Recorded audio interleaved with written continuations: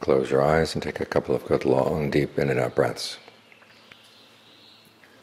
Notice where you feel the breathing most prominently in the body. Focus your attention there and let it be comfortable. The mind needs a sense of comfort in the present moment, and you can provide it with the breath. There's no need to stick with whatever breathing is uncomfortable, because you can change. Make it longer, shorter, faster, slower, deeper, more shallow. You have the right to make the change. So take advantage of that. As the Buddha said, we're not totally subject to past karma or outside forces.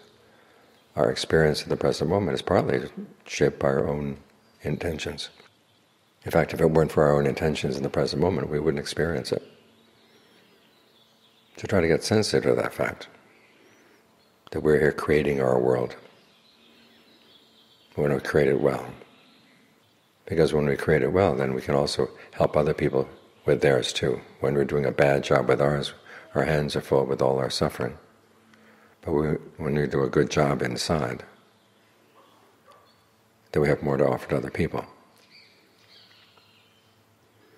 Because when we're meditating, it's not just us. The mind sends out a current of energy as it meditates. And it's a good current. Are very different from the currents we send out as we go through the day getting involved in greed, aversion, delusion.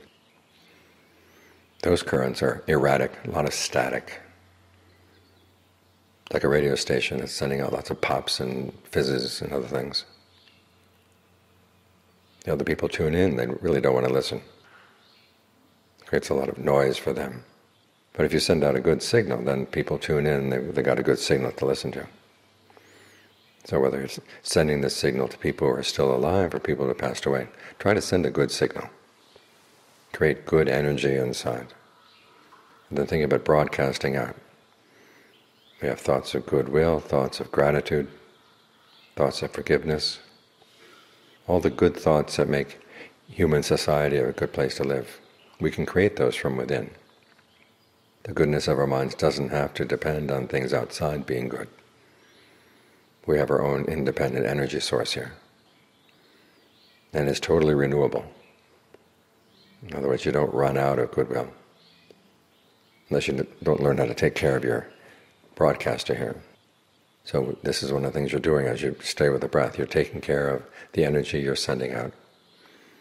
You can't help but benefit. The people around you have to benefit too. So look after this generator you've got inside. Because that's one of the most important lessons that the Buddha had to teach, is that we're not totally passive recipients of things. The fact that we're suffering comes from our own actions. The world outside may not be a good place, there may be all kinds of strife and trouble going on, but that's not the reason why the mind suffers. The mind suffers because we don't know how to handle input like that. We cling to things that we like, and then they change.